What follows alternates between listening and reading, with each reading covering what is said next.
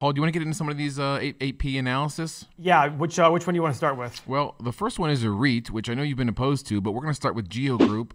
GEO, my son's name, George. GEO Group out of Florida. They're a REIT, and there's a lot of requests for this, Paul. We're going to get after it. I know you're hesitant, but let's see what you got, baby. REIT, specializing in detention facilities and community reentry centers. The company leases and oversees secure detention centers, rehabilitation for troubled youth. Okay, so they're basically doing privatized jails, correct? Yeah, jails you'd call them? Well, detention centers. Ah, I see, of course. Yeah, what's the market cap for this? $1 billion. Okay. Now the good news is the PE 7.3, even with the extra depreciation there. So I like that. How about profit margin, Paul? Pillar number 2. So profit margin in the last quarter was 7%, but we're going to the net last year, and it's about 6%. Is that about 6%? No, about 7% again. So an X there. You want it over 10, typically. We want it over 10, but in real estate it's a little bit different, especially with that depreciation expense driving down that net income. You want to right? Yep. How about that dividend? Now, Guys, look at this dividend. This is absurd. The dividend was 20% last year, and now it's 11.5%.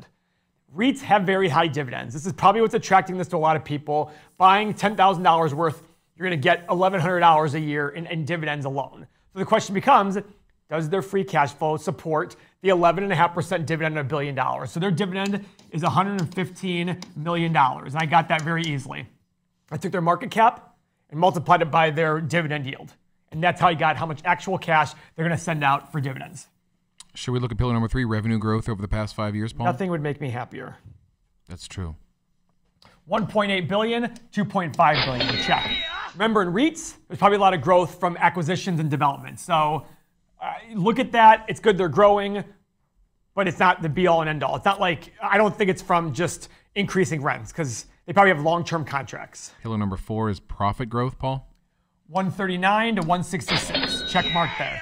Remember, this is through 2019, so it's not the full 2020 yet, because 2020, even though it's done, they haven't reported official numbers yet.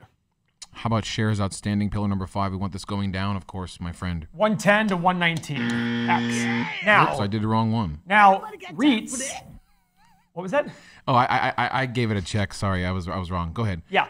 Now, REITs, I think, issue more shares to make acquisitions a lot of times. So this one isn't as important on a REIT. This is another reason why I'm like, about doing REIT. It doesn't go to the 8 pillars, but we're going to still continue on with it. Pillar number 6 is current assets greater than current liabilities. Look at the most recent quarter, and we had current assets of $500 million, pretty much on the nose. Current liabilities of $422 million. Yeah! So they have enough. It's a check mark there. Free cash flow. We want this growing. Okay, so free cash flow. It was $15 million, and now it's $220 million. Jeez. So check mark. And remember, their dividend was $115 million, so they have enough to pay it now. Negative 53, is that right? Yeah. 230, 80. Ugh. Yeah, the average free cash flow is about 100, Paul. All right, here's the good news. They're selling for 10 times free cash flow. So they're selling for only 10 times free cash flow. It's a check mark there too. They did have a check mark in growth. So they are selling for a reasonable level of free cash flow. Let's see how their cash flow was in the last 12 months. Yeah, their free cash flow was 270. They're selling for 4 times free cash flow. What do you think? Wow, that's interesting. With that nice 11.5% dividend. And they can support it. Got you thinking over there, huh? Well, of course. So you have to sit there. Why is it called healthcare facilities when it's detention centers? Well, maybe they're incorporating both detention and rehabilitation in the same thing. I don't think they mean rehab in the sense of rehab. Oh. Like, I think they mean rehab in terms of, hey, you're going to jail, now we're going to rehabilitate you into society. Maybe I'm wrong. This is part of the thing of doing more due diligence on it. What was that? Going further. Yeah, what are their contracts with the government? How do they look? Because, I mean, the ratios look awesome, don't they? Yes. 7 PE, 4 times free cash flow in the last year, have ample money to pay their dividend. Yeah, we have all checks except profit margin, which is a smidge low, and they're selling off shares, but not too bad, just a little bit of a percentage of sell-off. And let's see what their depreciation is. So last year, in 2019, they had EBIT. Where's EBIT? Earnings before interest and tax. No, EBITDA. Christopher's saying, look at the 5-year chart, maybe? Someone saying? Hang on a second. Okay. So they had earnings before interest, taxes, depreciation, amortization was $455 million in 2019. And it's growing every year. This is interesting. I want to see the depreciation number. While Paul's fiddling around over there, make sure you tickle the thumbs up. We'd love you out there. They had $130 million in reconciled depreciation, guys. So that's a huge chunk of their income. What that means is they got to write off $130 million off of their $455 million in earnings off the bat.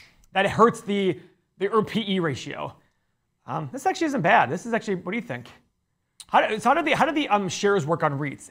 That's what we need to understand. Yeah, so how the shares work on REITs is important. Like if the shares are constantly going up, is it because people buy more shares or let's see. We have to look at that. Yeah, that's going to be something to dig into. Yeah, Christopher's saying if you look at the 5-year chart, how can you justify buying it after looking at it? That's what he's saying. So. Well, remember, we don't look at charts are for us for what Trader Moe's doing. He's trying to look at charts to pick up buy points.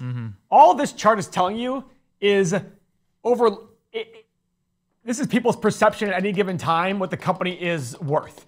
They're usually wrong. Yeah, at that given time. Okay, so we don't know. I don't care about the chart because at the end of the day, the chart's just going to tell you what people's perceived value is. That's it. What the real value is you by digging into the numbers and going, wait, this company's making $270 million last year in free cash flow and they're selling it for $1 billion, which means if it just stays the same, in 4 years I get all my money back.